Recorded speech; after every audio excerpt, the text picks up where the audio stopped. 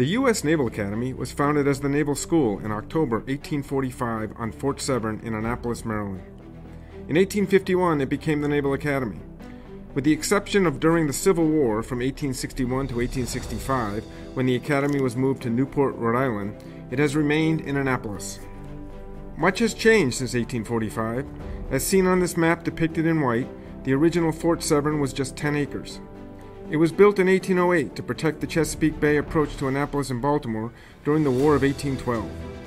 Between 1847 and 1941, the Navy expanded the Academy farther into the city of Annapolis through 12 separate land purchases, noted in dark yellow, including two major ones across Dorsey Creek, which is now College Creek. In addition, in the early and mid-20th century, 5 major landfill projects, depicted in light yellow, extended the Academy into the Severn River to the north and east. Today, the Naval Academy occupies more than 300 acres. The most prominent buildings on the yard today date from the early 20th century, including Bancroft Hall, Mahan, Sampson, and Carter Halls, the chapel, and the Superintendent's House. The Naval Academy Yard was declared a National Historic Landmark in 1963. This video brings to life the Naval Academy's evolution from its Fort Severn foundation to the present day. In this 1845 sketch of the Naval School, the superintendent's and professors' offices, officers' quarters, and superintendent's house are center left. Just above them is the gatehouse. To the right is the kitchen and mess hall. At the bottom is the old mulberry tree, which remained until 1895 when it was destroyed in a storm. Present-day Memorial Hall resides in its place. At the bottom of the sketch sits the Fort Severn Battery. During the Civil War, when the midshipmen and faculty were in Newport, the Army returned and used the campus as a Union Army field hospital. As you can see in the bottom right of this 1862 painting of the Academy and Greater Annapolis, and again in an 1864 sketch, hospital tents and temporary barracks occupied most of the campus. Faculty and midshipmen returned in 1865 after the war. The new superintendent, Vice Admiral David Dixon Porter, oversaw significant upgrades to the Academy, including this new barracks building for the midshipmen on a site between today's Naval Academy Club and Mahan Hall. This barracks stood until 1906, when it was taken down once the first wings of the new Bancroft Hall were complete and ready to house midshipmen. Porter also oversaw the 2 largest land purchases in the Academy's history, both from Charles Reese. In 1868, the Navy purchased 67 acres across College Creek to expand the Academy. The following year, 46 more acres across College Creek were purchased. These areas were known as Strawberry Hill Farms and Prospect Hill. This 1879 photo is taken from the new barracks building erected during the Porter era. In the foreground is the Tripoli Monument, commemorating Navy heroes from the First Barbary War from 1801 to 1805. It is the oldest military monument in the United States, carved in Italy in 1806 and brought to the United States on board the USS Constitution. It initially resided at the Washington Navy Yard from 1808 and was damaged by British forces in 1814. It was later moved to the U.S. Capitol in 1831. It was moved to Annapolis in 1860. Moving clockwise from the far left are the Observatory, the Lyceum, an early home of the Naval Institute, which was founded in 1873, and the old midshipman quarters. At the top of Stribling Walk at center is the superintendent's quarters, and on the far right is Blake Road and the old chapel. In the center, partially obscured by trees, sits the Herndon Monument, the only monument on the yard to never move from its original position.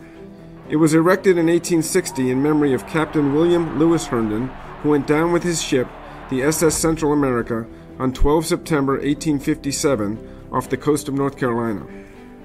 To the right and not pictured are new red brick family homes for officers and faculty on what would become Upshur and Rogers Roads.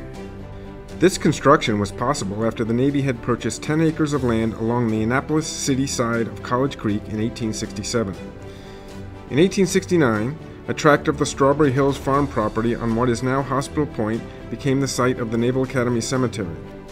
The cemetery can be seen in the tree line in this 1881 photo looking across College Creek from the new Midshipman Barracks building. The cemetery is the final resting place for 11 Medal of Honor winners, 27 Naval Academy superintendents, former chiefs of naval operations including Admirals Ernest King, Arleigh Burke, and Elmo Zumwalt, and many other Navy heroes and notable personalities, including Senator John McCain. In 1987, with financial support from the Naval Academy Alumni Association and the class of 1959, a columbarium was constructed adjacent to the cemetery along College Creek for graduates who wished to be interned at the Academy. An 1895 Board of Visitors report condemned the poor state of the Naval Academy buildings and facilities. As a result, Secretary of the Navy Hillary Herbert appointed a Navy Board of Survey to inspect and report the conditions and render a second opinion. In 1896, the Board of Survey reported their agreement and recommended the installation of a seawall and the erection of new fireproof buildings. The famous New York architect Ernest Flagg was hired in 1896 to design a completely new Naval Academy campus in collaboration with Board of Visitors member Colonel Robert Means Thompson from the U.S. Naval Academy class of 1868. The sculptor Evelyn Beatrice Longman was also involved as she won a contest to design the doors to the new chapel. When the Spanish-American War began in 1898, popular support for the Navy was strong enough for Congress to allocate the money necessary to undertake a major renovation and upgrade. Flagg's project ran between 1899 and 1910, with 27 buildings constructed. Flagg had studied architecture at the École des Beaux-Arts in Paris in the 1880s, and his initial plan for the campus to be built in a French Renaissance revival Beaux-Arts classic design involved using limestone and red brick to match the colonial character of Annapolis. However, Congress ordered Flagg to use New England granite. This was initially used, but the cost of the project and the increased size of the brigade after the Spanish-American War forced Flagg to shift to terracotta and gray-faced brick after the initial wings of Bancroft Hall and Dahlgren and McDonough Halls were complete. Today, the Naval Academy represents the largest group of Beaux-Arts buildings in the United States. This 1908 sketch by the artist Richard Rummel shows the initial stage of Flagg's work. In the center is the first Bancroft Hall structure with what would later be Wings 1 and 2. To the Severn River side is McDonough Hall, originally a boathouse but soon converted to a gymnasium, and on the opposite side Dahlgren Hall, originally an armory. The Fort Severn Battery still stands in front. It was demolished the following year, in 1909. Behind Bancroft Hall is the Marine Barracks, which would become the site of the Naval Postgraduate School in 1913. The Naval Postgraduate School was moved to Monterey, California in 1951. The Flagg design included the chapel at the highest point facing the Severn River across a quadrangle, which became known as the Yard. This 1935 photo shows new wings added to Bancroft Hall in 1919, Luce Hall on the Severn River side of McDonough Hall, which was finished in 1920, and the natatorium adjacent to McDonough Hall on the Bancroft Hall side, finished in 1924. Between 1918 and 1924, 7 buildings were added to Flagg's original 27. The bandstand opposite the chapel was constructed in 1922. The bandstand is named for Charles A. Zimmerman, who as Naval Academy bandmaster composed the music for the Naval Academy's fight song Anchors Aweigh in 1906. The crew house, Hubbard Hall, was dedicated in 1930 and can be seen just across the College Creek Road Bridge. Another 25 buildings were erected between 1939 and 1941, the most rapid building expansion in the Academy's history. One building added in 1939 is the Naval Academy Museum building, later named Preble Hall, built by the Naval Academy Athletic Association and the Naval Institute. It was the Athletic Association's home until 1970 and the Institute's home until 1999, before the Institute was moved to Beach Hall on Hospital Point. It is now the home of the expanded Naval Academy Museum. The dispensary was also completed in 1939 and later named Leahy Hall and used for the study of foreign languages. In 1957, the Academy began its final major landfill project to extend the Academy to the east into the Severn River from an earlier landfill project completed in 1902 and to fill in Dewey Basin. This project would add 50 acres to the yard. This 1958 photo shows the project in work. Earlier, in 1941, a landfill project was completed on Hospital Point. At the top left is the new Halsey Fieldhouse, which opened in 1957. This 1962 photo and the next from 1965 show the completed landfill projects. In the 1965 photo, note the football field with outdoor track adjacent to Halsey Fieldhouse. This was the site of the Robert Means Thompson Stadium, where the Academy football team played from 1914 to 1958. Prior to 1914, the Academy football team played on different sites, including what is now Warden Field. Although there is some disagreement on when the first real Navy football game occurred, some believe it was 28 November 1882, Thanksgiving morning, when the Academy played the Clifton Athletic Club from Baltimore and Annapolis. While the midshipmen had to clear the field of snow that morning, and in the first half a boat was needed to retrieve the ball from the Severn River, Navy prevailed 8-0 at a time when a touchdown was worth 4 points. The Army-Navy football game was first played in 1890 at West Point. It was played in Annapolis and on the yard 3 times, in 1891, 1893, and 1942. The football team's current home, Navy Marine Corps Memorial Stadium off campus on Taylor Boulevard, opened in 1959, and the Thompson Field was then used for football practice and outdoor track and field. Mitcher Hall, near Bancroft Hall, opened in 1961.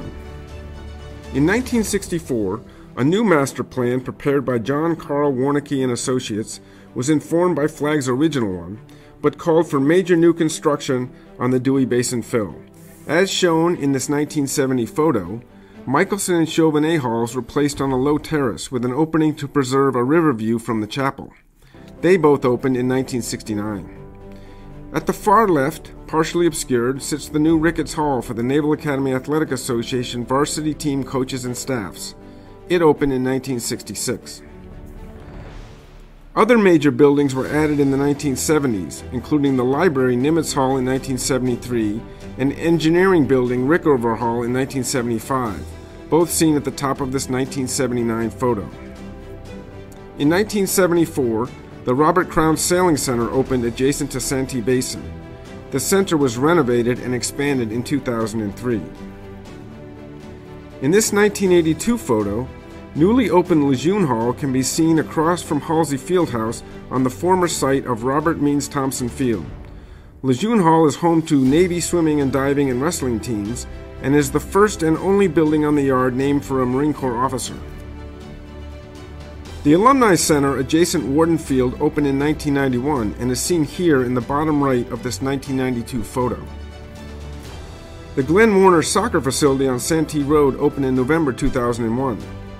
Across from the soccer facility is the Wesley A. Brown Fieldhouse for indoor track and field, volleyball, and wrestling, which opened in 2008. In 1949, Lieutenant Commander Wesley Brown was the first African American to graduate from the Naval Academy. In 2005, the Commodore Uriah P. Levy Center and Jewish Chapel opened next to Mitcher Hall. Levy served in the U.S. Navy in the early to mid-1800s and was the Navy's first Jewish Commodore. The Academy's latest buildings include Hopper Hall, adjacent to Rickover Hall and Nimitz Library, which opened in fall 2020. Hopper Hall is named for Rear Admiral Grace Hopper, a pioneer in computer science, and hosts the Center for Cybersecurity Studies. It is the first building on the yard named for a woman. The Ron Terwilliger Center for Student Athletes opened in 2021 and is located behind Ricketts Hall and across from the varsity football practice fields. In November 2022, the Academy embarked on a multi-year project to protect against future sea level rise. The project aims to repair and raise the height of the seawall to address daily high tides and minor storms out to the year 2100. The Academy also plans to add earthen berms to protect from storm surge. Future projects on the yard include a lacrosse center, the renovation of the old hospital building, and another renovation of Bancroft Hall.